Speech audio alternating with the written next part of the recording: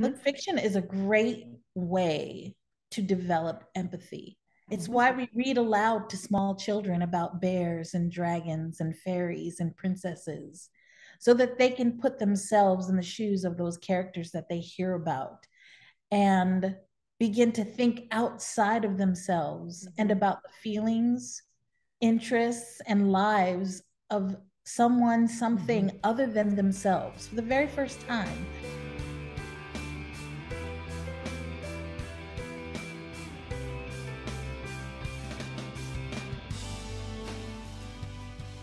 Welcome to Book Reporter Talks To, where our interview guests today are Alli Frank and Asha Youmans.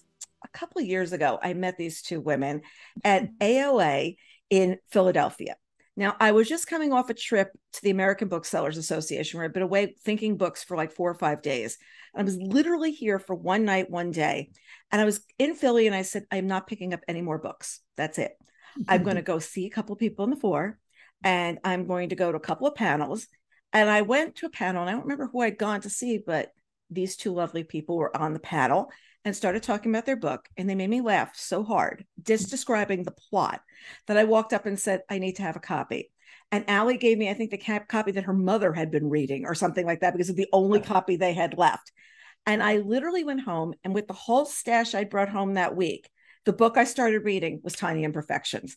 And I just sat and laughed. And I said, this book has got this smart, dead on writing. And I picked it as a Bookreporter Bets On, and it came out in the beginning of the COVID days, May 2020, when we were all in our homes locked down. So getting to meet these people was not going to happen except on screens like this, maybe.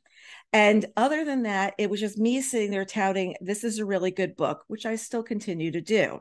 So then I got the copy of Never Meant to Meet You, and it came across my desk. And typically there's a lot of pressure on a sophomore novel. Like, can they deliver again? Was that the humor just the first time? Was I still going to love these people? And it totally delivered. I actually sat in bed reading this laughing. I will confess that one night after reading it, I had a dream, and I was laughing in my dream and woke myself up. And because here we have not just the action on the page, we've got this interior dialogue that's going on that really makes the books work. And it's like you walk into the room and you see the room, but what's going on in your head? So this one too is a Bookreporter Bets On selection. And here's something else that happened. I described this book a couple of weeks ago, last week, at the Bookcino live event that we do, where we preview books coming out. And I talked about it. And at the end, we asked those who attend live to write down the book, or on a survey, the book what books they most want to read. And this was the one that they most wanted to read. This is at the top of the list. And I love that, because it was not just that they were like just listening, but I think they really got that humor works, and humor and making people laugh as they address serious situations is a really big deal. So with that intro, I welcome you both. It is so good to see you again. Oh, good to see you too. And by book 3, can it please be in person again? Please be in person again. We will definitely figure that out. We will figure that out. Yes. You were one of the first people that we met on our. The only person we met. I think, yeah. Well, in real Tiny Imperfections into the pandemic, and you brought us back to your. You came to my office. Yeah. You came to my office. The picture you have on your front page of your site, we took at my office. Yes. Sitting in my turquoise. And I looked the other day and I go, those are my turquoise chairs. That, like, I'm sitting in the turquoise chair right now at my house. We moved all that furniture to my house. Just imagine that. But you guys were there, and you came in, and everybody in the office, I remember, was excited about meeting you, because you just exuded that enthusiasm for your book. And it was great. It really, really was. Well, we felt the support from you right from the beginning. And I just feel like you're an integral part of our journny. So thanks for having us. I'm so good. I'm so happy. I really am so happy to hear that. I should have interviewed you last year. Like, what was I thinking? And it's, so let's start out about how you two know each other and how you came to be writing partners, because I think this is a really interesting story. Well, Alli and I met at a small private school in Seattle, Washington. All 4 of our children attended, and I was the pre-K teacher, and Alli was assistant head of school. And we both were on the admissions team together. And we worked for a very brilliant educator, a Swiss German woman who was also very formal in how she ran her school. And when we would debrief at our admissions meetings, we would talk about the children, talk about the families, how they would best support our school, how we would best support them. And then Allie and I would scuttle off to my classroom kitchen and tee-hee together and say, oh my goodness, did you see that one kid? Serious nose picker. We're gonna have to watch that kid. Or wow. Hot dad. Hot let's dad. take the dad. Do you remember what kid is what? It belonged to him? No, Nope. But let's take that family. We want that family. Very scientific way to do admissions, according to us. So we found out we shared a real similar sense of humor, and we would spout off and say, oh, if I ever write a book, that story's going in it, or that kid's going in it. But that was a joke then, right? Like, if I ever write a book. Yeah. That was, sort of just random. And then dialogue. How did you decide that you were going to write the book? Because I want to hear more. I want you to talk about tiny imperfections instead of me doing it. But how did you just say, okay, we're going to write a book? We're one of the poster women for ignorance is bliss, because I'd read Asha's narratives from report cards. So I knew she was good at writing about kids in schools. Asha had read a boatload of emails from me as an administrator. But then you left the school first to start a catering company. Then I left to co-found another private school here in the Seattle area.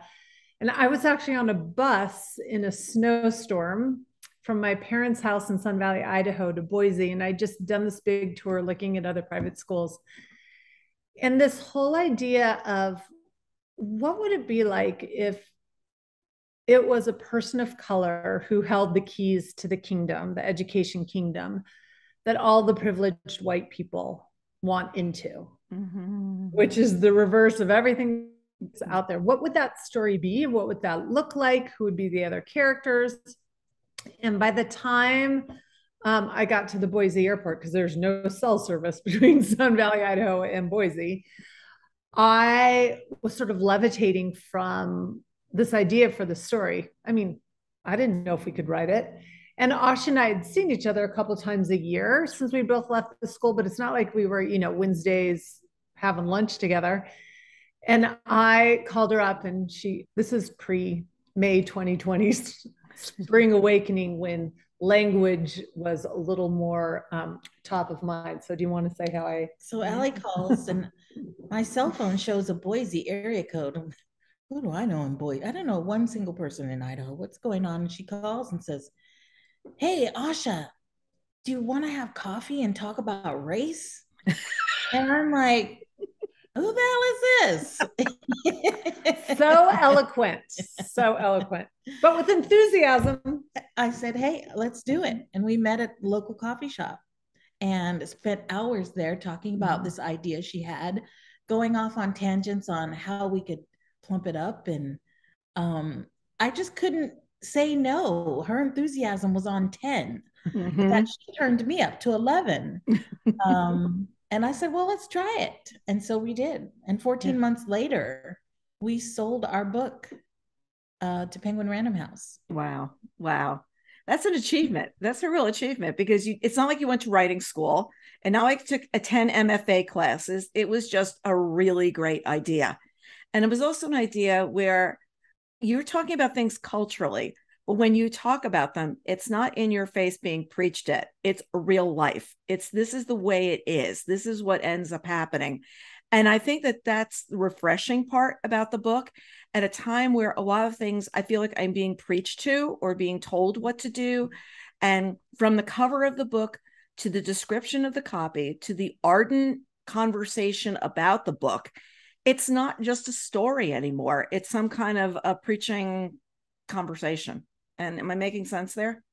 Yeah, absolutely. And I would say, I think it's really interesting being an educator in our culture, because we're at this time professionally where, right, people are having multiple careers and they work at multiple different companies and organizations. But we still, as a culture, think educators, teachers can do one thing and they should stay at their school forever. And it's this very narrow lens of the abilities and the skills and the talents of educators. Yet educators, teachers, administrators, us, our life's work is observing people from the littlest to grandparents' day. And so between Asha and I, we have over 40 years in schools. That's 40 years of intense observation of every different kind of humanity out there. So that is one thing that I think gets lost when people really understand what teachers know and are able to do. It's like we are true like aficionados and experts on humanity. And that's something that then we can really make flawed but lovable, deep but sometimes petty and shallow characters. Exactly. And school is something we all have in common. Yes. Whether we're homeschooled or we're in independent private schools or public schools, college, junior college, we've all been to school in some sort of way. It's something that people can relate to. It's such a relatable atmosphere that placing our characters around schools, I think, speaks to our readers.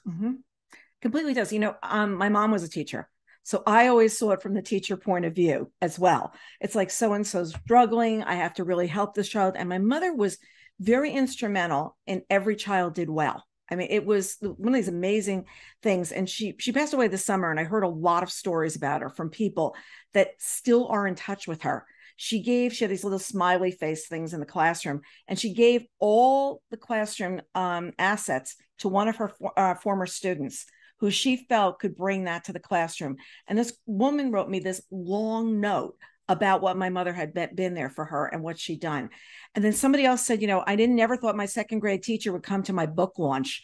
And when she retired in 1984, and it was 2010 when this ended up happening. So she, like, the connection. So I think that's one of the reasons that I really get it too, is because you remember the mother coming home talking about some of the kids in the class. There were some kids that made her crazy too. Let's get real. But, you know, it was before the days of there was ADHD or all these labels we put on children. It was just, they were kids in your class, and it was a whole different world. But seeing that world from your perspective, you've seen the parents, you've seen how they handle different situations. I mean, I laugh because you get to the point where they're like, you know, well, in high school and everyone's going to go to Harvard. And I remember that starts in kindergarten. One mother was really funny at baseball one day. She says, I just want to know, when do they all stop getting VG plus? She says, because at this rate, the whole class is going to Harvard. Where's going to be that breaking line of someone really doesn't know math? And it was true, because at the beginning, everything's kind of even. And then it starts to go like this. So in Tiny Imperfection, it takes place at this private school with administrators. You just tell us a little bit more about it, because I just love this story. Well, it is really, I mean, it's just a small slice of the stories that Alli and I have from all of our years. Some we put in, some we modified, some we still have to leave out to protect the innocently guilty.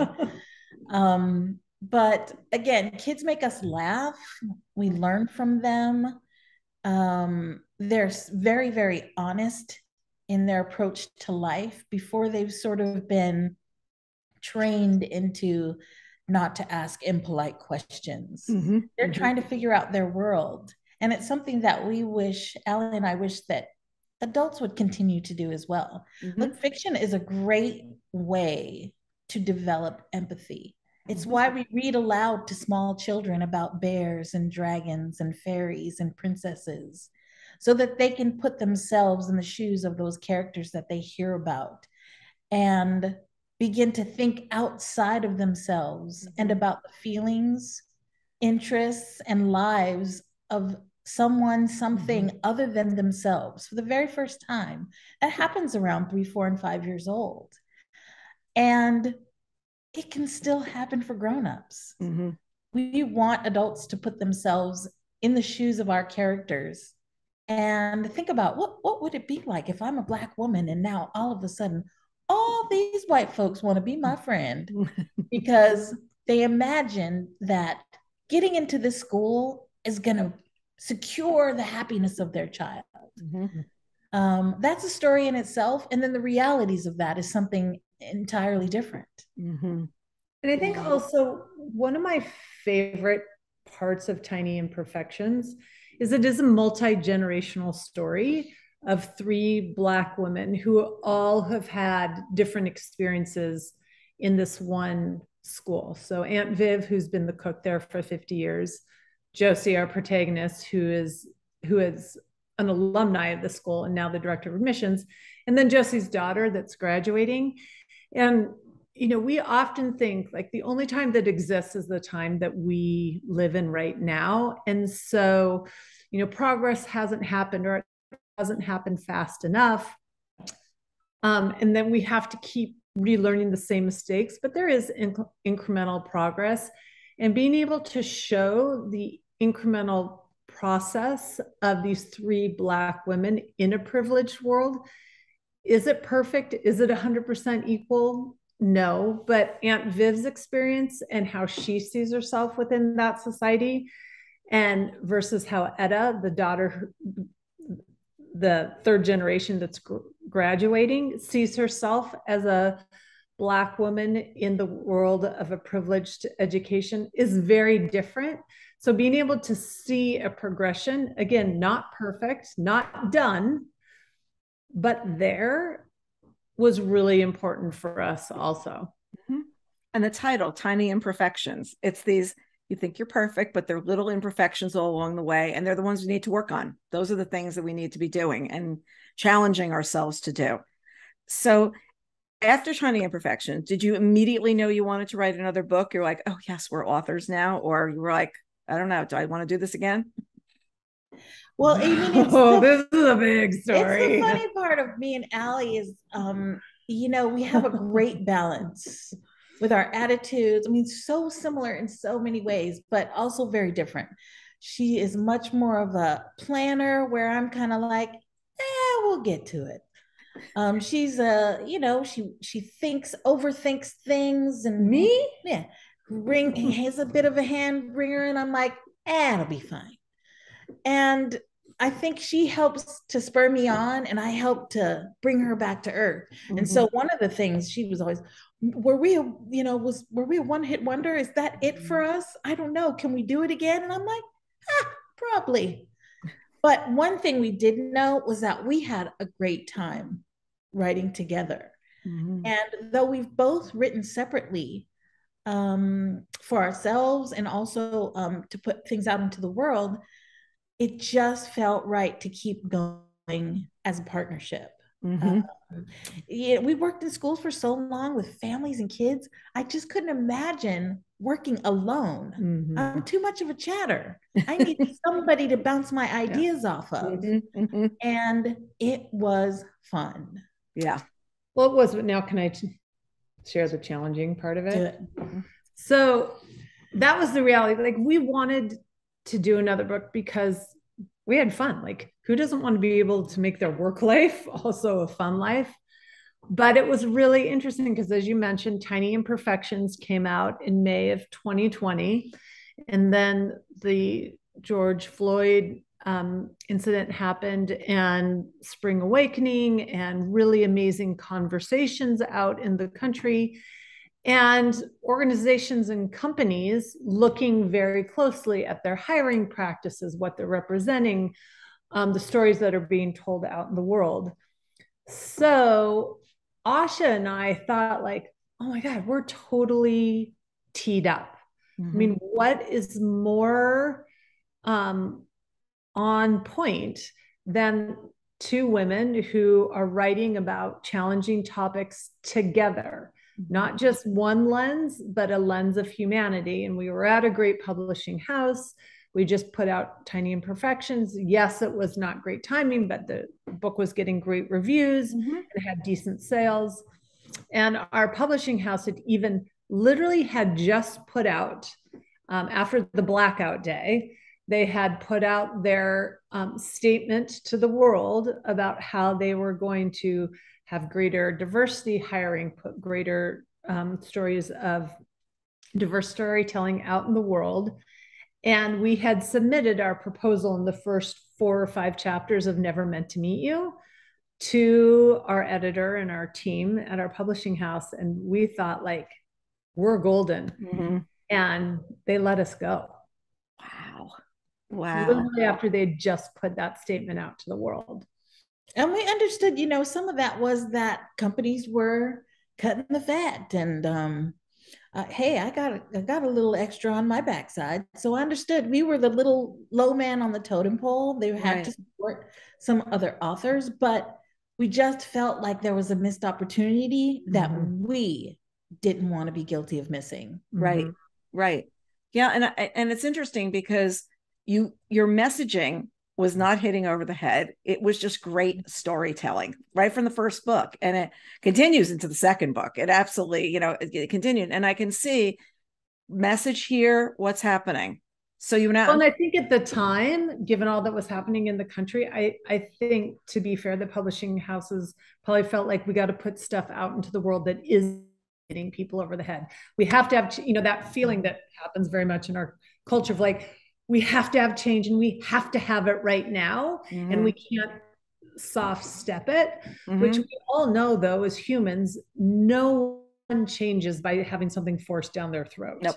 But that was sort of the direction, and that's how our culture works. So, we got sidestepped for more, over the head type writing. But, all things happen for a reason. And we went forward writing this book without knowing where it would land. And we ended up with such an incredible team at Montlake. And we ended up where we should be. But there was a time of devastation. We were in the pandemic. Tiny Imperfections didn't get the due we thought it should. We were cut off because we loved our editor. But we were cut off from that team, and it felt like starting over again when all we were doing was staring at each other during COVID. Yeah. Going, oh, you again? Yeah, you're starting over again. Also, you had a team behind you before that was like saying, oh, this is great. Here's your cover. Here's this, here's that. And then, May 2020 was just a very weird time. It was just, I remember going over, we went over for my mom to see my mom for her birthday, and she was like really down. And I said, you know what? We're having Mother's Day next week. Like, that's it. Like, we're doing this. Like, you're coming to the house. Like, we're just going to do this because I can't go through life at this point waiting for things to happen. And it was a really rough time. And it was, people didn't know what were happening in publishing. Meanwhile, I called the CEO of one of the companies and I said, if this isn't your golden age, I don't know what is, because they're going to run out of things to put on TV. They're not going to go to the movies. They're not going to be sports. If you can't figure it out now, like, forget it. And 2021, it ended up to be a really good year for publishing because everything was completely set up. But at the same time, people were making decisions at home, and people were making decisions in publishing that sometimes you give a look across a room and you can get people to unite on what you're doing or what you're saying. And everybody was just fractured in all different places. And I see it still as an issue. It's still a problem because I think that there are things that right now, if we're going to have everybody working remotely or doing this, you got to change your teams up. You got to change. There's just a lot of change that needs to happen. Like, you can't manage more than 4 people remotely. I mean, you honestly and truly can't. I've been doing this for a really long time. Asha can barely manage me remotely. That's the reason you have to be together. You know what I mean? But you know what I'm talking about? It's like a lot of things were changing, but everybody wasn't right sure, like, how to do it. So, okay, so you've got this book. So how do you describe Never Meant to Meet You? Because mine is just, I sat and laughed. Well, it is really loosely based on us. I mean, we wrote this book through the pandemic without it being sold to anybody. So it ended up being a piece for ourselves, really. We had to get through some disappointments in those years of being isolated. Both of my children, their graduations from college and high school, prom, Alli's daughters in the formative years of elementary school, and with Tiny Imperfections, we had a whole coast to coast tour planned before the whole world came to a stop. And we sort of felt like, wow, we worked so hard and our recognition kind of went out the window. Wah, wah. So there was some grief there. And I didn't really think about it as a grief-filled time for me. I sort of thought about death as an expression of, when you're grieving. But through writing this book, I realized I needed to get over a few things myself, plenty of disappointments, and I needed to grieve those things. But again, with Alli next to me, how can you examine anything without laughing at it? So we needed to find a way to get through our feelings, to get over our feelings, and still keep a smile on our faces. So we wrote this about two friends that are one Black Baptist woman and one white Jewish woman who are neighbors and have so far kept their distance, but they're brought together over a tragedy in their neighborhood. And they discovered that the distance that they kept because of their differences just shrank. Both the distance and the differences shrank when they got to know each other. And they end up healing together from each of their sources of grief, and finding each other and building sort of a new family with their respective families. And that is something that Alli and I did through the pandemic. We had to commit, if we were going to work together, to isolate our own families into a pandemic bubble. Couldn't really hang out with other friends, because then who knows what I would be bringing to her and her family. So we committed to keep working on this together. And that was a source of support to get us both through what was a tough time for two very social people. Very social animals. Yeah. Well, and I would add, it's funny because you just did a really good job describing it, by the way. But when we do talk about it, and I usually make Asha do it, the layer that is on top of that, that's hard to figure out how to weave in when telling what the book is about, is that it's about these two neighbors. They're different. They haven't really given each other the time of day. It's about grief and healing. And it's really freaking funny. And people like, so does that mean you're inappropriate? Does that mean, I'm going to be super offended? And, the answer is, well, maybe, because, there are few offended reviews that we've gotten, but overall, we're not making fun of anyone or any one culture, but we're reminding people that laughter and joy is so important. And you can laugh and you can have joy with people different than you. We're so much at this place in our culture where we're so fearful of saying the wrong thing or offending someone else, that we're growing further apart, not together. We're sort of set up that, like, you have to use the right language. You have to say the right thing. You have to ask the right questions to bring everyone together and have this mutual, understanding and respect for one another. But what we see is happening is more people are so fearful of stepping on someone's toes that, like, well, then I'll just stay to my corner. And then we're not growing, we're not learning, we're not laughing together, we're not sharing tears together. So we wanted to figure out, like, can grief be funny? And I think it really is, because it starts with the woman next door is holding Shiva at her house. Now, I have a funny Shiva story. I was going to Shiva for one of my friends. I had never been to Shiva. So I go in and I look up everything about it. And the mirrors are going to be covered, and she's going to be sitting on a low chair, and their clothes are going to be ripped and all this stuff. And I get over to my friend's house, and it's like a party, right? And I walked inside and I said, but wait a second, like, what's going on here? And she turns around and she goes, oh, we're reformed. We don't do all those things. But meanwhile, I had my whole in my brain, this is what it's going to be like. The mirror is going to be covered. They're not going to be wearing makeup. They're not. And I had the whole list because I had done my studying in advance of what's going over. So I am sitting there picturing Marjette going over to this house next door with her fried chicken, which really just made me laugh, because I've been to a lot of shit, I've never seen fried chicken on a table. Lots of cold cut platters, lots of sweets and desserts, never fried chicken.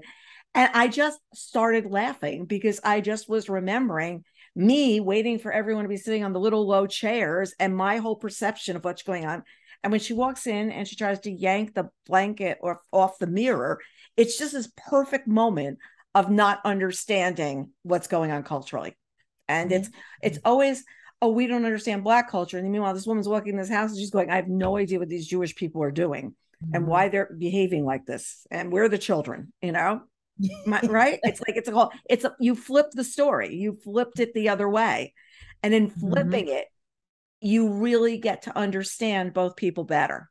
Is that heading in the right direction? You know, absolutely. And I would add that a big, without hitting anyone over the head, theme that we wanted to mirror in our book is that the Jewish culture and the Black culture in our country have a long-standing connection of similar persecution, similar experiences as a minority within a majority culture.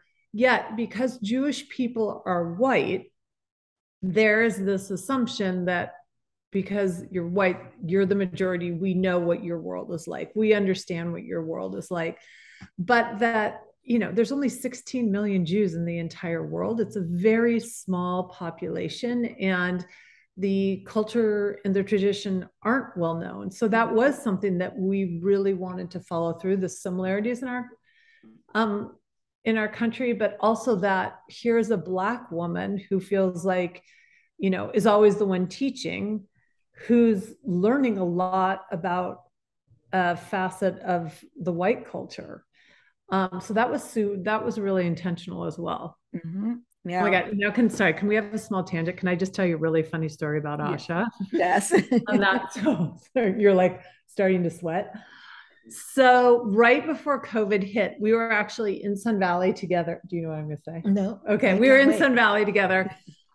So there's this organization called the National Brotherhood of Skiers, which is thousands and thousands of Black skiers. Yes. And they go to a different ski resort each year. It actually started, their first resort was Sun Valley, and they come back the most often.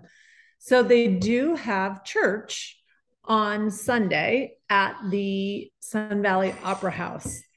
And, you know, I'm super fired up to go. Can't wait. They're going to have the gospel music, the whole thing. But I'm also really aware, like, I'm probably going to be the only white person there. Haven't been to a lot of, a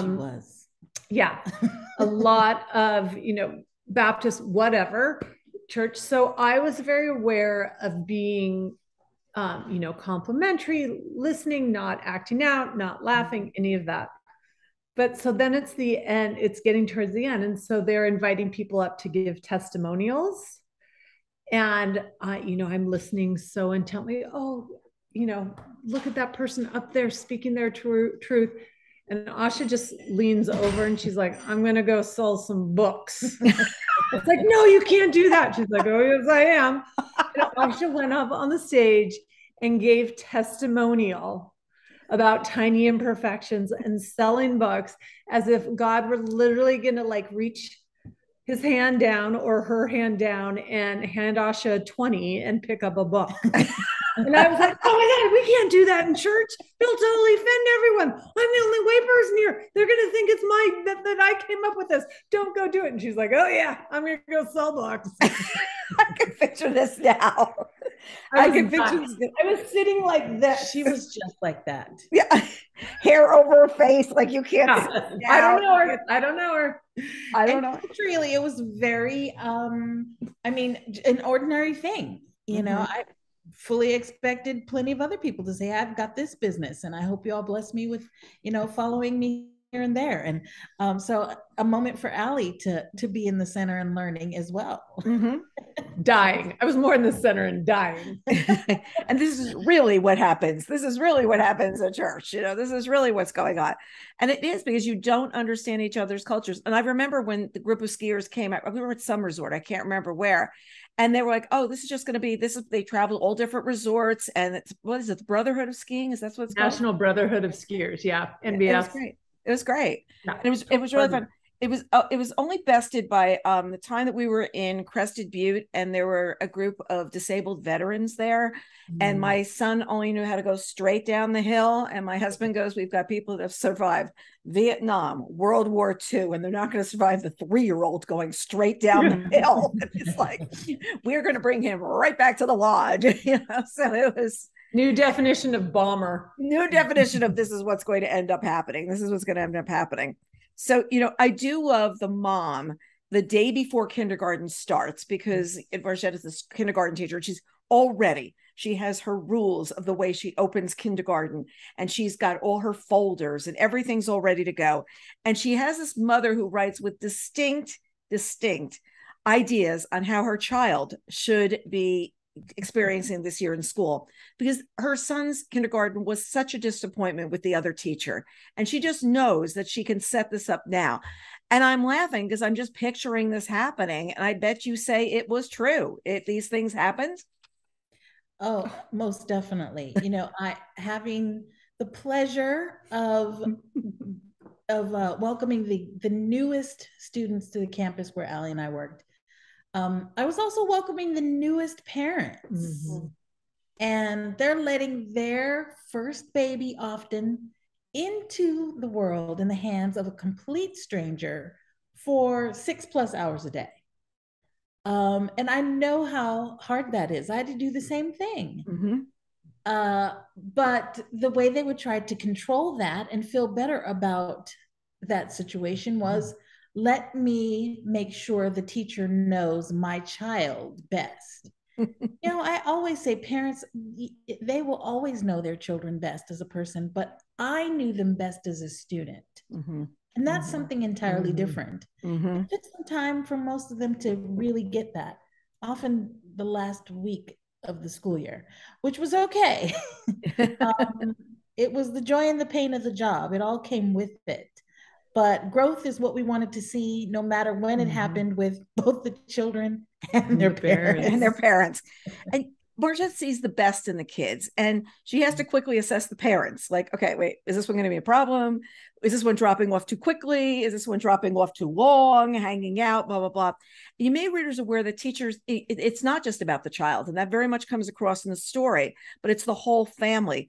And I feel like that's something that's needed a lot in education today. And when we talk about education, and let's say the inner city, we're not getting that, because you're not seeing the whole family. You may see a fractured family. You may see somebody who's just rushing in to drop off their child because they're running to another job quickly. And it's not that they're not involved, but I think that what you're really talking about is the whole family needs to be part of it. And why, when we're talking about school, are we only talking about the kids? Like, why are we only, during the pandemic, a lot of parents were watching the teachers teach on screen and evaluating what the teachers are doing and writing them notes and saying, I don't think you really did a good job of that. I mean, think about how tough it was to teach on screen, where the teacher, you could be watched all day long, Yeah. And there's a difference we recognize between this privileged world of independent schools and inner city schools that are often populated by twice as many students in the classroom as we ever had. That having taught in a class with I had a teacher, assistant teacher often, and another full teacher with me for 16 students. That is unheard of. It also costs a lot of money to sustain something like that. So somewhere in the middle, there has to be a better solution for everyone, so that kids and their families get the type of individual attention that teachers really desire to give them. It is the goal of teachers to support the full family into creating an interested and successful student. Well, and I would also say we need to change the narrative on what it means to be an involved parent, because the image that is out there is, more often than not, the mom that can be the class, the class president, or the classroom, person, be there for all the parties, who, can help chaperone. And whether it's in private schools or in suburban public or urban public, you can be an involved parent, and you can be invited in very small ways that teachers just need to be creative about. We live in a culture where educators only call home if something's gone wrong. When I was teaching and when I was administrator, I had the rule for myself: once a day, I was going to make a good call, where I would call a parent and just tell them the good thing that happened with their child today. And even just that small bit would make the parent who, was working 90 hours a week, couldn't be there for whatever reason, feel good and more of a part of things, because they were seeing that their child was a part of things, because I was giving positive feedback. So I think part of it, regardless of what school you're in, it's also rethinking parent involvement and what that looks like and what that relationship looks like. And especially with now so many people working from home, what can you do as a father that you might not have been able to do before, that you can run over at lunchtime and do the lunch, whatever is involved with what's going on. And I think that that's something that's changed along the way. There are a lot of women that are working at home now that can actually run out and get more involved in their child's day, whether it's seeing off to school or picking up in the afternoon. It's just been, roles have changed so drastically over the last 2 years. And I don't think we're really still looking at what that means. I don't think we still have a handle on it. We have a teacher shortage in New Jersey, a huge teacher shortage of people that just walked away from the profession over the last couple of years. Because let's face it, it was really hard. It was a job that, you were working from home, but you were doing your children usually and whatever was going on in the classroom. And it was, it's often for not that much pay. And that's what's something that's a real issue as well. So you need people like the Margette kind of teacher who I loved. She was teaching the girls how to be part of each other's lives. And this one was really big to me. So a little girl has an accident in the classroom and she tells her friend how to take care of this and what she's going to do. And by watching that, it was a simple lesson, but it was saying so much of, you're going to have this girl's back. And you're not going to make fun of her for doing this, but let me explain how you're going to do it. And you're going to go in the bathroom and this is what's going to be there. And it's going to help her. And you're going to guard the door. And I just love that, because it was a simple lesson, but it was a really good experience lesson for that girl, of if it was handled right by her as well, of what was going to happen. And it was this little piece in the book, but you saw so much from that little scenario. It's so funny because that what you're talking about reminds me a lot of Alli and a lesson that she teaches her daughters. I have 2 boys. Alli has 2 girls. And one of my favorite life lessons that she tries to impart on them, I don't think I've told you this, but it's so indicated by that scene, that she tells her girls, it is easy to show up for your friends in the good moments of your friendship, but make sure you show up at the hard times. And that's a measure of a true friend. We sort of pared it down into that scene for 2 little bitty girls. But that's where it begins, when you start to teach your young girls the lessons that are going to take them into being young women, and how to look out for each other. It was just a really poignant of like, this is what you're going to do. And it was also the way she was doing it was like kind of conspiratorial. It's like, this is what we're going to do. You're going to go do this. And people love when they're going to get involved and they feel like they're part of the game. It's like, oh, this is like totally great. Oh, especially kids. They start whispering, just like whispering. I'm going to go help you. This is what she told us to do. I could just picture the conversation. This is what she told us to do. Now we're going to go and blah, blah, blah, blah, blah. Grief is a big underlying theme in the book, but it's not heavy. It's about working your way through it and those who can help you steer. And there are people that can help you along the way when you're in this kind of a situation. And do you let them there, or how do you handle it? And was there any inspiration for like that whole part of the book of, we're going to be together that way, but we're going through grief. It's not going through moments of great joy. It's going through, oh my gosh, this is the worst thing that could happen. Well, it really came from during the pandemic, like Asha said, there was, as a culture, we're a pretty fearful culture of the topic of grief. And we really attribute it to, you can be a person who's grieving if someone has died. But other than that, does grief really apply? And then we are in the pandemic where everyone had lost something. Mm-hmm. Some people lost people, and that is tragic and devastating. Some people lost jobs, tragic and devastating, lost routine, lost, a positive state of mental health. And in all that grief, to me, what really sort of bubbled to the top was there is not one right way to grieve and move on. And particularly in religions, there are rituals, and they're there for a reason, and that's wonderful. But doesn't mean that everyone will move through in the exact same way. Some people need more time, some people need outside support, some people need friendship. So we really wanted to explore this idea that there are multiple ways to grieve and heal. And sometimes we have friends or neighbors or who, all with the best of intentions, want to help you move your grief along. Mm-hmm. But at the end of the day, people have to own for themselves what's going to work for them. Mm-hmm. Noah had one way that it ultimately worked for her. And for, Margette, it was time. It was really time, even though her friend Judy was trying to push her along.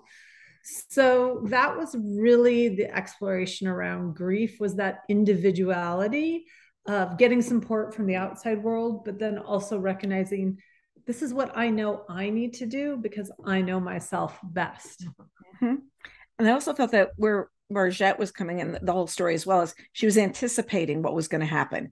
She was anticipating it's going to be bad when my son leaves. It's that moment of prolonged grief because you're getting ready for it all along the way. And yet she says, I have to stay single. Like I can't date at this point. I can't have somebody else coming into his life. And like she had herself in this little bubble at the same time of what was going on, but she's also experiencing what her son is going to possibly be doing. And my favorite was these little lines of, I know she's upstairs with a girlfriend and she's making a baby daddy. Like, I know that's happening right now. And it was these hysterical conversations because she's at the neighbor's house. She's looking at the window. I know what's going on upstairs. And she would walk home and he would be like, what are you talking about? Like, I'm making a peanut butter sandwich. Like, what are you talking about? But the way our minds work of what's going to go on, those are anticipation is always so much worse than reality. Yes, it is. It totally is. It's there's a lot of themes of race and culture that are forefront of conversations. But what I love about your books is they convey these messages with storytelling and humor. And the messaging's there. Trust me, the messaging's there. But by the same token, you're laughing so hard that you're actually feeling like this person and you understand how she's feeling and what's going to happen. Like you just feel like you're a part of what her life is. And I just loved that part of it because I felt like I understood her and I wanted to be a bigger part of her life. I wanted to have her over for dinner. I wanted her to cook for me. That was really where I was headed. And I like to cook, but it was like, whoa, let's see what's going on here. And was there a lot when you were working on this, were you saying we're messaging too hard or we're just getting the humor right? Or we got to pull it back, or what was going on? That's a good question. Those things do cross our minds. Mm-hmm. And I think that's one of the intense benefits of having two of us. Mm-hmm. Because there'll be some times when Allie goes, oh my gosh, look what I wrote. Isn't this funny? And I'll be like, yeah, it's pretty good. Or I'll want to go off in this direction. And I'm like, bring it back. We got a story to tell. You got too many tangents going on, Asha. So we're able to balance each other that way and to check in and say, hey, how are we doing with this? What's our timing like? And then again, working with an amazing editing team. Yes, although I'm cutting in on you for a second, like the crazy thing is with both our books, with Tiny Imperfections and with Never Meant to Meet You, because we were like the only writers we knew. We didn't have a critique group. Yeah. We didn't have readers, and we're writing humor about hard topics.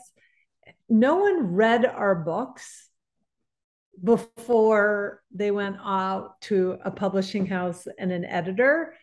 So there was definitely like, we think it's funny, we think it's good, all this stuff. But, there are a lot of authors who have, in their acknowledgement section, sometimes I read a lot and I'm like, God, they have all those friends willing to read draft after draft after draft. I mean, even our husbands are like, we'll say it at the end. Yeah. So, so that part was really kind of crazy. Like, we both liked it. And then it went out to be sold. So, but again, I feel like I'm tooting our horn for a minute. I feel like we have really sort of common sense moral compasses that we can recognize, because again, it happens because we've spent so much time in humanity. We know when the pendulums are swinging too wide one direction or the other.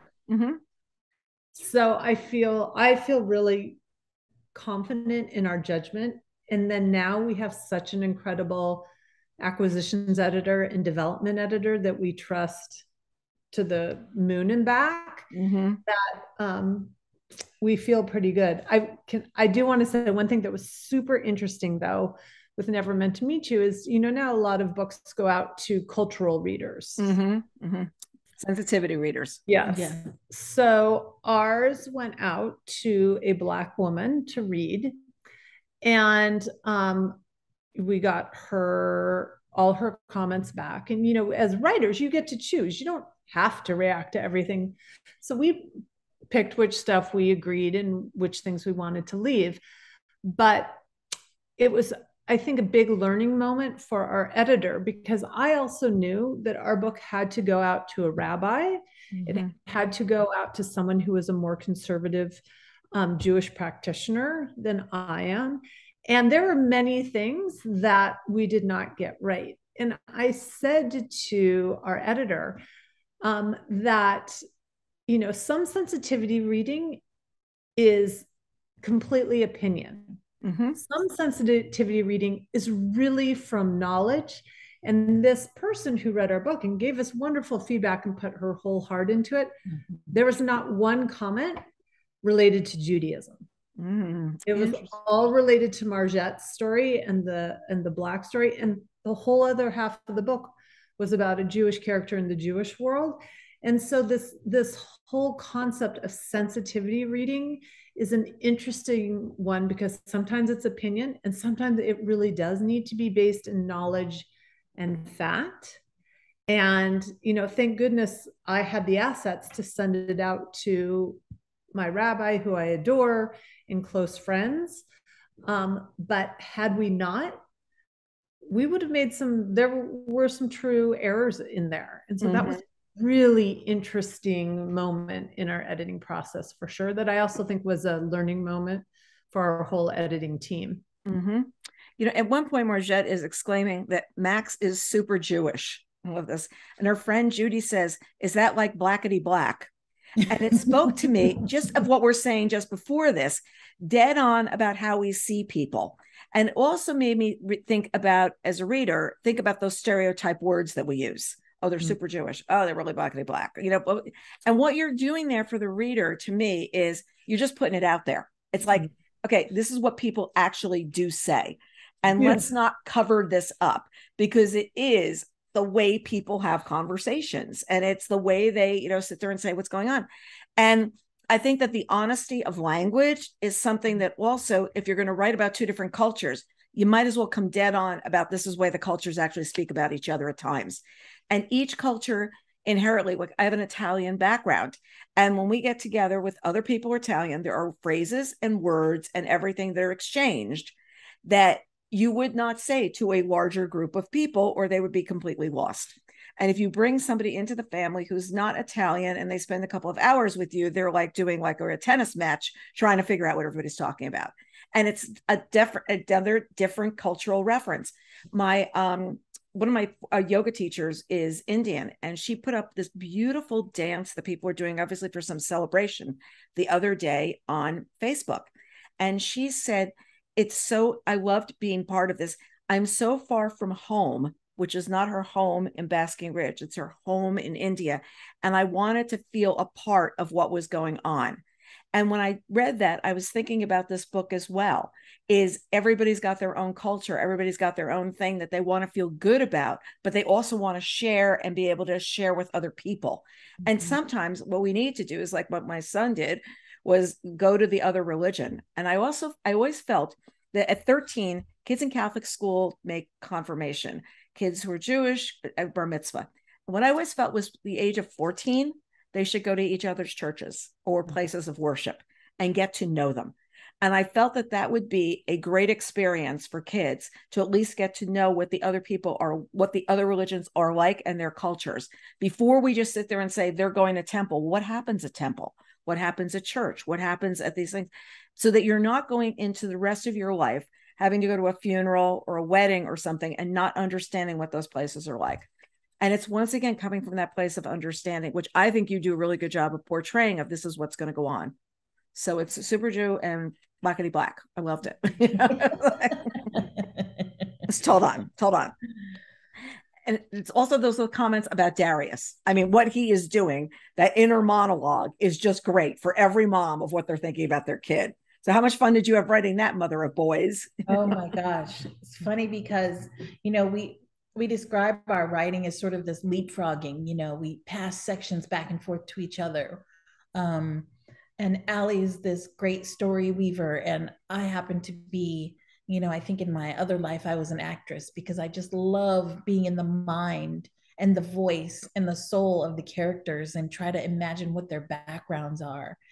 And Alli once sent me a bit of dialogue between Margette and Darius. And it was a long conversation where Darius talks in paragraphs and talks. Paragraphs. And I'm thinking to myself, boy, I live with my sons and I haven't even seen them in a week. So to have that much conversation, that many words wouldn't happen in a month between us. As much as I love them, I've never heard them speak like that. So, we had to kind of come to a balance with that too. It's not just about the race and religion, but she had to get to know the culture of boys. Yes. My house it's me and 3 men. At her house, it's her poor husband and 3 women. And a girl dog. And a girl dog. My dog's also a and boy. Only nieces. Yes. The same. So our households sound different. Mm-hmm. Our conversations flow differently. As much as there is an overabundance of love in her home and in mine, and a closeness of our families, they're just different because they are. There is a culture of boys that is, on the most part, different than the culture of girls. So we had that type of writing to learn from each other as well. Right. That was fun, though. Yeah, and I have to say and I don't want to, spoil anything, but there is one line that Darius says when he has Esty on his hip and he's holding his girlfriend's hand that I still read and get, and I wrote this line and I still read it and get teary because I feel like it, and it's towards the end of the book, but it was for me the moment where I feel like I got from Asha, from all our editing, from developing Darius, what a high school boy's evolution is. For all the lines in the book, that's the most personal to me because I'm like, okay, I got it. You got it. He grew, the family grew, whatever. Yeah. At one point, Margette is lacing into Darius and she shares with readers that she's dropping her G's and using her ain'ts, which means she's telling Darius this is not the average kind of trouble that he's in. So let's talk about language and how it's sometimes what we use culturally and why it's that, because every once in a while you will hear somebody who can speak perfect English all the time, just drop into what I call kind of like dialect, just like this is how it's really going to go down. And that's it. Oh yeah. I went to a very elite private school here in Seattle, and there was a point in my day, those miles that I had to be bussed away from home, when I was coming back, where I knew it was time to fall back into my home dialect. And I think some kids sort of think of it as, am I faking? Am I hiding who I actually am? But that is an asset that will serve those kids for their entire lives. You will be able to flip the script, as we say, change your entire intonation, even the subject matter, the way you greet elders. Your body language will also follow. It's a survival tool. It's a way to connect. In the Black community, it's also a way to say, I ain't no better than you. When I talk to you the way your mama talked to you. I might have gone to the greatest university and have this high echelon job, but in the end, I know where you're coming from, and I understand that you know where I'm coming from. My husband is white, and it took 7 or 8 years before he came up to really spend time with my family because he wasn't used to the language. And it wasn't the words and the loudness. It was the intensity. He thought we were always fighting. And I'm like, no one's fighting here. This is how we talk. We tease each other. We call each other out. Somebody's got a big forehead. Point it out to him. His family was very conservative family, very quiet family, extremely loving. I love them. I mean, I feel like a huge part of their family. But there's a different pattern of speaking in the home. We wanted to appreciate that. My kids definitely know when they're in trouble because my voice changes and they begin to sweat. This is what's happening now with her. That's Get on the page. It's a tool that we use. Yeah. Well, and I would say all cultures, but parenting in all cultures, there are things you take advantage of. I mean, there are definitely parts of being Jewish and what Jewish people have gone through that I use for parenting moments all the time. And I'm like, and it's completely not true. But right now, my daughters think that Jews don't get tattoos because of what happened in the Holocaust. That's useful. Yeah. Keep that going. I'm like, I don't want to have a tattoo conversation. So this is how I'm going to put it in a box, right? It works. They don't think they get tattoos. So, you use what's in your toolbox as a parent. Right. And there's that scene also where Judy's coming over for dinner to meet Noah, and Noah's got her spoon in the gumbo. And she's like, wait a minute, you never let me put my spoon in your gumbo when you're cooking, because that is a rule. You better not put your spoon in my pot before this food hits the table. Right. But Marjette understands that if Noah doesn't know, she doesn't know. She gives her the grace of space to learn, which I think is so important. We're talking about language. I know if someone's approaching me with a question that they intend to be offensive, it could be a similar question that another person comes to me with the intention of love and learning. I know the difference. And Marjette can sense the difference in Noah. She's not picking at her food to be rude. She just doesn't know yet. And Marjette offers her the grace of space. And pretty soon she'll know, don't put that spoon in my pot. But not today. But today's not the day to have that. Today's not the day. You're going to get to it. Yeah. There was a woman in the supermarket the other day that was holding her phone like this and pushing her cart and shopping. And obviously her daughter was pregnant. And she was giving like life lessons as we went up and down the aisles. I mean, it was really, you have got to understand you're at a new place in your life. You are having this baby. And I was it was like up and down the aisles. And this very attractive African-American woman, just absolutely gorgeous woman, is holding his phone, lecturing up and down every aisle of the supermarket. And my husband is completely like not understanding this is what's going on. And I'm walking a little bit slower because I want to hear what she's saying. And she was breaking into, you're right, she was breaking into dialect. She was doing every single thing. But if she turned to the guy at the supermarket, may I please have some ham? Can I please have this? Completely going to change and then keep right on going after her daughter. And I saw it and I was thinking about the moment in the book. And it's like, yes, you change the way you speak, you change what you do. And it's, according to your audience. We often attribute that to culture, but imagine you wouldn't talk to your boss the same way you talk to your girlfriends. You wouldn't speak to your priest the same way you speak to a guy you're trying to hit on. We all amend the way we speak in deference to the person we're speaking to, in reverence for them, in recognition of who they are, which is why being colorblind is not helpful. It's helpful to know where the person is from, who they are that you're speaking to, so that you can honor them with your language. And I hope people think about it that way instead of, oh, she's faking, she doesn't sound like that at home, or she's putting on airs, or they're talking like they're from the hood and they were really born in the suburbs. It's about respecting the person that you're speaking to. You know, when my mom was married, she was in the middle 50s. She was teaching in a school in East Orange, and her favorite teacher, co-teacher, was this Gertrude Rakes. I remember the story my mother told many, many times. And she said to Gertrude, "I'd like you to be in my wedding." And Gertrude said, "Sylvia, I can't do that." She says, "I'm Black and you're an Italian family, and this is not going to go well for you. I will come to dinner afterwards." And I remember my mom telling me that story and thinking about how this woman she was so close to, she couldn't, the woman said, you will not feel comfortable that day. You will not I will not, you will not feel comfortable that day. That story stayed with me like all these years from when I heard it. And my mother said, yeah, we had her over for a lovely dinner when we came back from our honeymoon. But I think about how hard that must have been for her to hear that, because that's not what she was thinking. She's thinking she'd be standing beside her.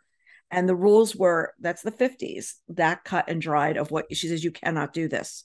So, but on a lighter note, we have the Weight Watchers app and the Fitbit to lay some humor into this book. Like at any point, is Marjette going to do steps or eat peanut butter? What is her role going to be? What is she going to be? And Judy, who was the other Black teacher at the school, who has left her alone in this island of white people, is coming over every day. She's now footloose and fancy free, taking dancing classes, and she's getting all her steps in. But that layers another layer of humor of the book, because you've got this girlfriend that you're sitting telling stories to. So how much fun was she to create? Oh my God. She was fun. We love Judy. I mean, man, it's those scenes were really fun. Really I'm stepping fun. Outside your house waiting for you. Great line. And you know, there's a real pressure when you're writing about diet culture or body size, body positivity these days, because we didn't want this message to be that, boy, these women are unhappy with their weight and they are working out constantly to fit in some sort of a box. They're Weight Watchers to chill out and talk about folks with each other. You know, it sounds good. I'm going to Weight Watchers. And then they go to the coffee shop every day afterwards. That's kind of like me and Allie. Sure, we want to be healthy, but you know what? Macaroni and cheese is yummy. So there's this, they use it as a way of being social. We thought that was funny. Absolutely. And it's, you know, again, the extremism of our culture. We see either really thin women or very overweight women. Most women are in the middle, and we try some days and we don't try others. And sometimes we throw some money at it, and most of the times that money's wasted. And $44 a month. Yeah, I mean, that's really the most common experience. You know, I was good for 2 days, so I'm gonna have ice cream now. Like, you know, everyone's more in here, not, you know, these extremes. And it was really interesting because one of the biggest things that we got some feedback on is when Marjette, you know, put on a new pair of jeans and they fit, and she was surprised. And we got feedback, well, you don't want to shame people who, you know, blah, blah, blah. But the reality is whether you are a quite large woman or you're a quite small woman or you're in the middle, it doesn't matter. If you get to put on a smaller size, whatever that size is, you're feeling yourself. I'm buying it. Yeah. That's you know, it's not about being skinny. It's just like, oh, I thought I was here, but I'm really here. So let's go. And that is a universal feeling, regardless of size. It's just a mental thing where you're feeling yourself. And so it's more, those are more the things we go after, is those universal feelings, regardless of who you are, that all women feel, whether you're black, white, old, young, thin, large, like whatevs. There is a sort of elasticity in the middle that we all fall into. And this weekend, I am going to go through my closet and I'm going to say goodbye to the pants that I know I will never get back into. And there are a whole section in the closet that just must go away because I can hold those up and they're just, I can blame the childbirth. Like I can blame anything that these pants are not going to get back on, but we must make room for the other clothes that we love and can wear every day, as opposed to the ones we have fond memories of. And this weekend, we'll be saying goodbye to some memories, you know? I mean, I'll be in my closet looking at those pants, walk right out of my closet and go make a grilled cheese sandwich. Like, you know, shouldn't I be going and getting an apple? But, you know, not gonna happen. That's life. It's not gonna happen. But on the subject of food, Margette is assessing Max's cooking and baking, and she's trying to measure it against hers, which she prides herself on. So I love when she's in there and he has made, I forget what the dish was, and she's trying to figure out what is the ingredient that makes it better than hers. There's got to be something in there. And she's just standing there trying to figure it out. And like, what is this that makes him better at this than me? And I love that, because if you're a real cook, you want to know, how did that turn out so good? That's really great stuff. So are you the real cook? You're the real cook? I'm the real cook. It's fun to cook for Alli because the best thing that I think about being a cook is when people react well to it. I mean, it's the biggest compliment. If they get seconds, then you're just like, I'm over the moon. When have I ever just stopped at seconds? That's true. She's really good for my ego. You know, cooking was a love language growing up for me as a kid. It was a place where the kitchen was where stories were told. All the women in my family, the things we went through, the hurdles we overcame as a family, the ways we were trying to overcome the current hurdles. My grandmother, I stood at her elbow for hours at a time, just trying to learn her gumbo recipe because she didn't write it down. Oral storytelling is such a pillar of the Black experience, and it continues to be. And cooking is one of the ways that we continue those relationships. And you know, it was my chore since I was a kid. When I was 12, I was in charge of thawing out the meat, fixing the dinner, and my parents would come home because they were working people. But it's a way that I love to gather people around. I know if I open my doors, people are going to smell my fried chicken and come knocking. And there's a chair for everybody. I love that cooking has that ability to bring people together. It's part of history. Tom's grandmother made this fabulous poppy seed cake. And when she passed away, I got the poppy seed cake pan. And I said to him, like, where's the recipe? And he goes, she told me it's on the back of the poppy seed can. Like, and we thought it was my grandma made that same one. It was like, yes, on the back of the, and I'm thinking there's some old world German recipe that's going into this, blah, blah, blah. And she says, no, it's on the back of the can. And I was like, the condensed milk can. Yes. Yeah. And I was just there like, I cannot believe this. It's like this poppy seeds in a can is like where I'm going to be learning how to make this thing. It was really funny. You know, but there's those family stories that you share on. And again, it's a human experience. Something we have across every single culture on this planet. We got to eat. We've got to eat. And as a species, I believe we're like the only one that cooks and shares food. It means something to us. There is a reason that is true. And my thought is that it's there to bring us together, period. Like people come over the house, and Corey, when he was growing up, my younger son, he had one friend that knew where he sat at the table. He knew where the placemats were and would put them out. And it was a really cool thing that everybody knew, like there was their place. This is what they were going to do. And I don't know. I love to cook. I love to entertain. We always make enough food like we're entertaining, and then we just eat it ourselves, But it's like fun. The other day I did. There's a lot of meat in the freezer, and I decided that we had to do something about this. So I categorized it, and then I took the leg of lamb and marinated. I made a stew. I did all this stuff, and I said we have to empty the freezer. There's a lot of food there that we have to be eating, and it's become this humor around the house right now. Like next week is going to be pork week because we've gone through the beef, and I said to my husband, if you do one more thing where you take the beef later on and put it in a little package, we now have 30 of those in the refrigerator. Just make a meatloaf, just do something, So how do you two work together? You always in the same room or in different places? What program do you use to share with each other? What do you do? Gosh, program. I know it's evolved too, and I think it's ever changing. Let's just start though with we're like base. There's no program. Well, no, it's like you share Word or Google Doc she likes to use the computer, and I still do a lot of longhand. Okay. Carol. I write sticky notes, we color code things, we make notes to each other. I print out our book several times. Many trees have died.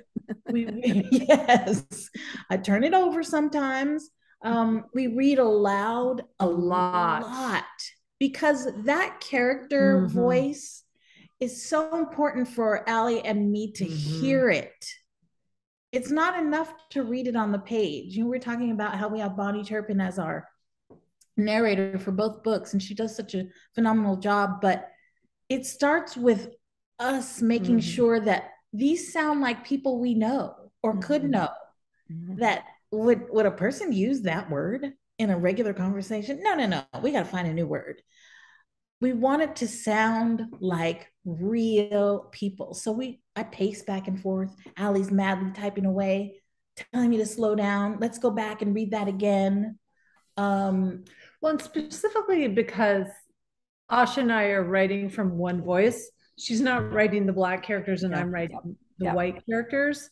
So we have to read it through together several times. So it just sounds like people, and it just sounds like one person is writing it. There are a lot of great duos out there writing, and sometimes you can tell who's the lawyer in the duo team and who's the English professor, who's the what. But our number one goal is for our readers never to assume that even one word comes from Asha or one word comes from me, but we agree on every single word, every single punctuation, because we're writing about humanity, not about Black people and white people. At the beginning, do you know where the story is going to evolve, or oh, Carol, you must be joking, or do you really know where? Is there an outline at the beginning, or is there a seat of our pants?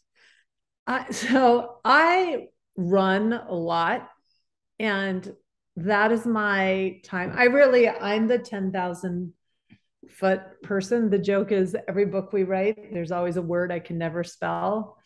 And there's some punctuation I still haven't learned. And Asha, she just doesn't even stop and poke fun at me. She's just like, fix it. But we don't outline. I really kind of see the whole story, and not just and then this is gonna have this, but here's the beginning and here's the end. Now, how are we going to get there? But our getting there is really all conversation. We talk all the time about life, and then those conversations about life spin into where something's gonna go. So we feel because we have 3 full books written now, that sometimes our work is very slow between the two of us because we have so much conversation. We read out loud. We have to agree on everything. But our editing phase with our editors is short and fast because the book goes in really strongly. Maybe 3 to 4 months of editing, maybe just 2 times through. Mhm. So we're kind of heavy on the front end between the two of us, but it's lighter work on the editing side. I was going to guess that, because if you put that much time in at the beginning, you know where the flow is going to go. You know where it's ebbing and flowing and tiding and whatever. If not, somebody's got to sit there and say to you, this is slow. This has got to be this. And sometimes it is that repetitive reading. And it becomes, the oral storytelling is so important right now. As tease authors, that their rights for their audio used to be like rights to Finland. Like it didn't really matter. But now your audio is huge because so many people are listening. And, you know, right now, when you look at sales numbers, you look at print, and audio, and you have to combine the 3 of those to tell what your story is right now. And that never used to happen. It used to be, oh, it was an afterthought. There's some older books that there is no audio for, because the rights for that were never even sold. So it's interesting to see how, yes, that reading of hearing a word's repetitive or it just doesn't sound right. And I think that's the reason that the undertones of the book work so well, because you take time to develop those. And that's what makes them really super funny. Well, I think you can tell. I mean, at least I can tell sometimes when you read books and dialogue, and like you can tell the writer didn't read this out loud a lot, because no one, you know, in their own house to their partner talks that formally or that stiffly. Stiffly a word? Yes, sounds good. Okay. But, you know, that's where it gets tedious, but we really know that that's our secret sauce, is how much we read it out loud. Well, she reads, I type it together. Yeah. Yeah. I'm typing faster. She's handwriting. It's okay. So I love the recipes in the back of the book. Did you always know you were going to put those in? I was really, really looking for macaroni and cheese. I got to tell you, I really wanted mac and cheese. She won't even give me the mac and cheese recipe. That's not happening. I promise I will make some for you when I see you, Carol. Okay. But there's some things that if you learn to make my mac and cheese, or if Alli does, what am I good for then? I could be the East Coast version. You're the West Coast version. It's like rap. Yeah. East Coast, West Coast mac cheese. I'll make it for anybody that wants some, but I don't know if I can quite give it away yet. Maybe not yet. But yeah, the recipes were a suggestion from our team, but I will say, so we made a little bit of 2 mistakes. So originally the book was called There Are No Calories in Grief Pie. I was going to ask you that was going to be one of my questions. Was this really the title all along? Yeah, no, it was for a long, long time. There are no calories in grief pie. And the grief pie was Margette's sweet potato pie. So that stayed in there. And it was very much towards the end of the whole process that we had to change the title. They didn't want the word grief in it because it sounded too nonfiction, but all good reasons. And we love the title it is now. But a lot of people have said, well, why isn't it a Jewish recipe? Oh, interesting. Why didn't Alli put in a Jewish recipe? Which really, if we had more time to really think, I probably should have put in my mom's kugel recipe. But because it had been grief pie for so long. Yeah. And then, and supposedly it's my sweet potato pie recipe. And then I forgot to put in, and the copy editors, no one caught it, including us, the amount of flour for the pie crust in the recipe. And we had a reader email us. I'm like, oh my God, that is so embarrassing. Missing flour for a pie crust. Okay, my secret is I buy pie crust so I wouldn't notice. Yeah. I wouldn't notice that. I don't make pie crust. I make a lot of things. Trader Joe's makes a great pie crust, and I just bring it home and it's like very good. That's funny. That's funny. That was embarrassing. No, so usually the recipes, somebody has to like cook them. Like, somebody has to taste test the recipes. When I was at Condé Nast Gourmet, the kitchen, they actually went and made everything many times. That'd probably be a good idea. Well, I did mine authentically because my grandmother, she never gave me one measurement ever. Not one temperature, not any of it. It was experience. A little of this, a little of that. She says, stop sprinkling when the ancestors tell you to, and it was a good metaphor for life too, because it taught me to keep trying things until I got them how I wanted them. So I wrote the fried chicken recipe just like I was taught. Put a little of this, put a little of that. When you taste it, if you didn't like it, change it next time. Mm-hmm. And I wrote my recipe exactly like I cook, following the directions and missing a key ingredient. I made bran muffins the other day, and I look back at the recipe. It's my recipe. I looked at it and go, forgot the oil. So my husband goes, these are really good. And the other day, and I turn around and go, great, because I missed the oil in them. And I noticed they're a little drier. So I just poured more orange juice in. It was just like really, this was more orange juice, more about never noticed missing the oil. Never noticed. It was okay. It's a new way of, he thought it was great. It was fine. You have to underdo them. That's what it tells me. Underdo them. So do you talk to book groups? Have you spent a lot of time talking to book groups about your books? Because that's all we did for Tiny Imperfections. Yeah, we had to pivot. I mean, who on this planet didn't have to learn Zoom? Yeah. And for someone as tech unsavvy as I am, it was a major pivot for me. We also just love to contact and reach people face to face. So it was a difficult thing to accept, but we got used to it and we fell in love with it. It was great. We got to reach book clubs in Texas and on the East Coast and ones just down the street. So we turned it into something positive, even though it started out as kind of like, we get to talk to people on a screen. It was also an interesting time, not because of COVID, but because of the Spring Awakening, to talk to book groups and to be able to say to them, you can ask us anything. We're not going to judge. This is your place, that you don't have to go to, how to be an anti-racist. You don't have to go here or there. Just ask anything you want to ask. That's because so much is circulating in our world right now. So I thought that was interesting. Yeah, we became a safe space for some people, I think. I could see that. And I could see that they could have a really good conversation with you about the book. So can they reach you on your website and just say, we want to do a book club? I always say to people, do that, but also tell them what time zone you live in. It's like much better to do that. Also, I think Zoom is a really good thing for having the book club.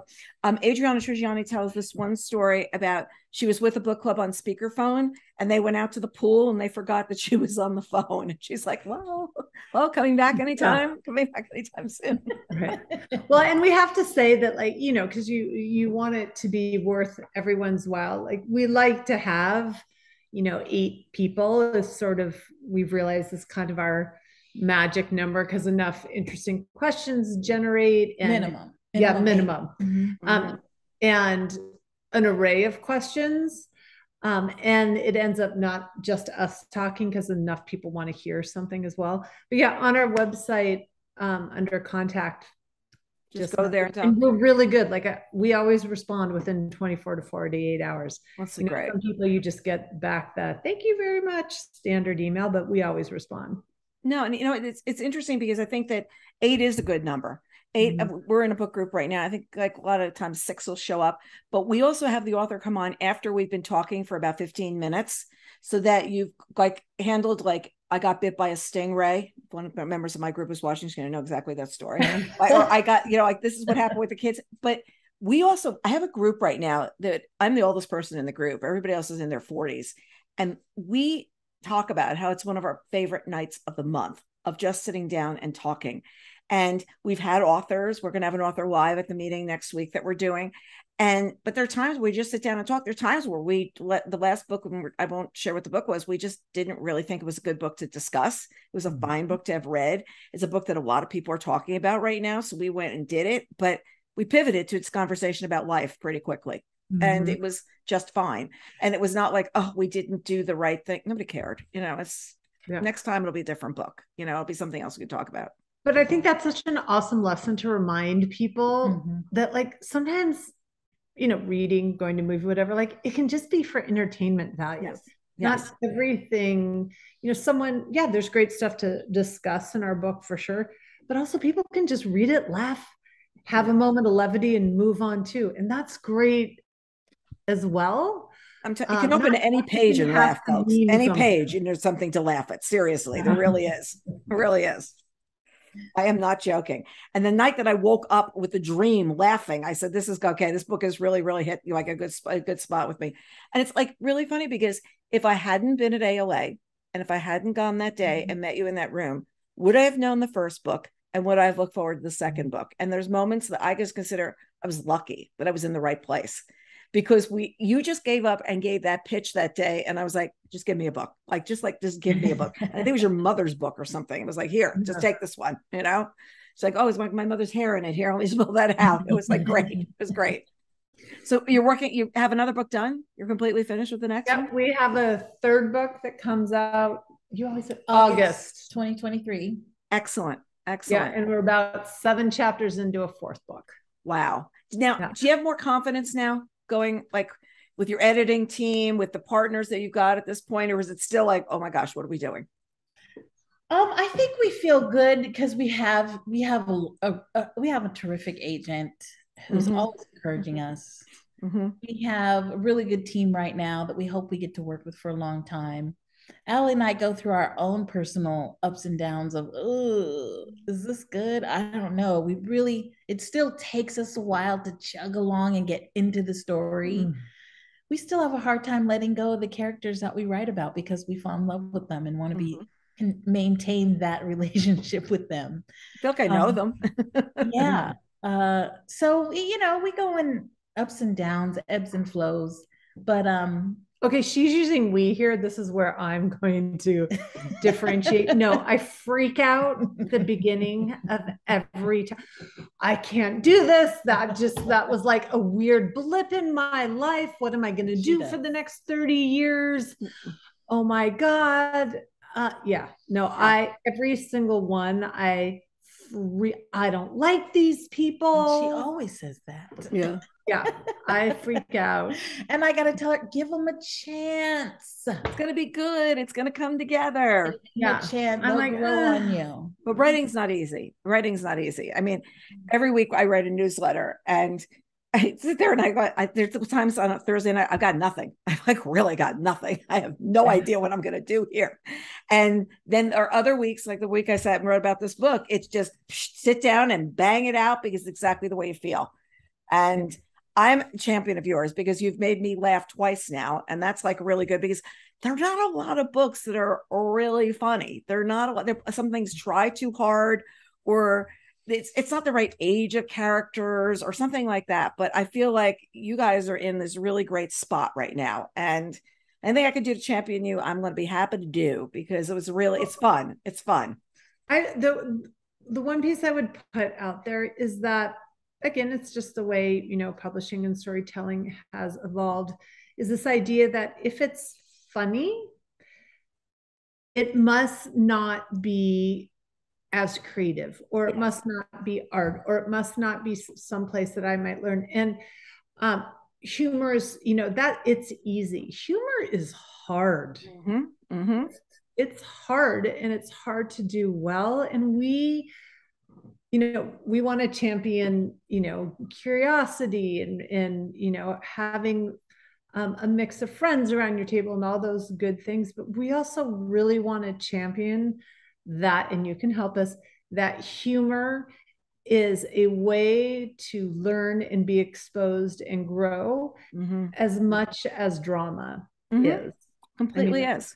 Yeah, completely is when you're sitting towards storytelling. I mean, look at what the show Will and Grace did for, gay rights, marriage, just, being a part of the world and showing hey, we're just like everyone else. I mean, it was unbelievable, and it was all done through humor. It was a beautiful, 10 seasons that I think changed the trajectory in our country more than, a lot of the really gripping, difficult tales of being gay in America. And God love that show.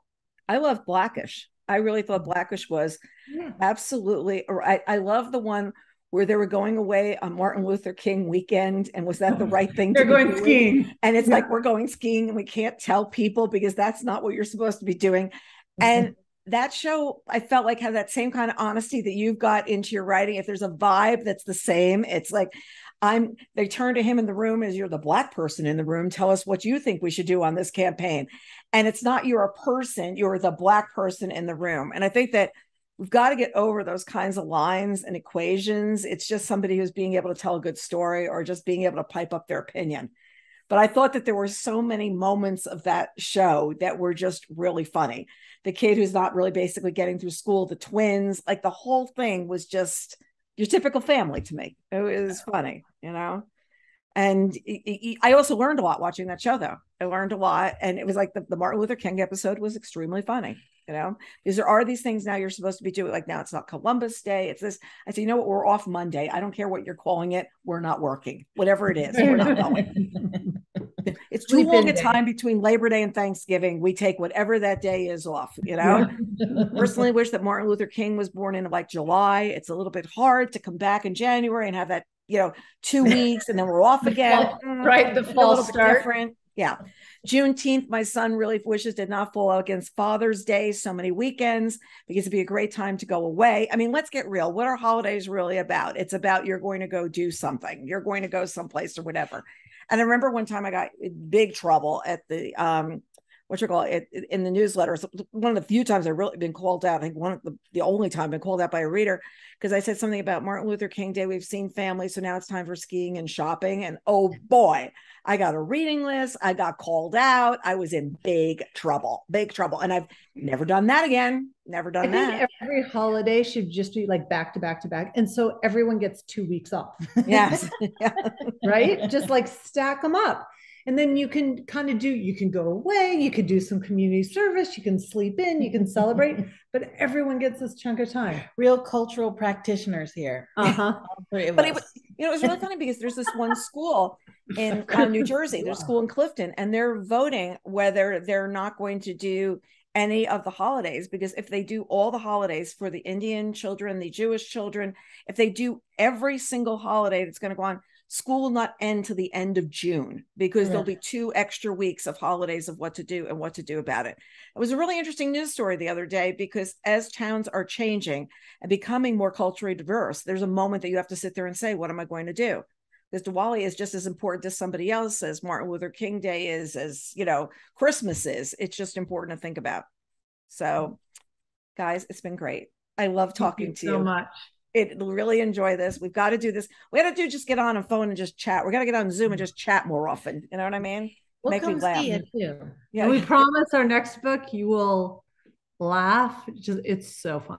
Well, let's put it this way. Even if we're not in the city anymore, you can just come to my house and I'll watch you make macaroni and cheese. I'll watch what you're doing and we'll go from there, you know? Do it. I'm there. Everybody, these books are a delight. Both of them. I mean, seriously, this and this. If you read both, I promise you're going to smile. I promise you're going to think, and you're not going to get beaten over the head. You're just going to have a really good time. So to both of you, thank you for joining us. Really been fun.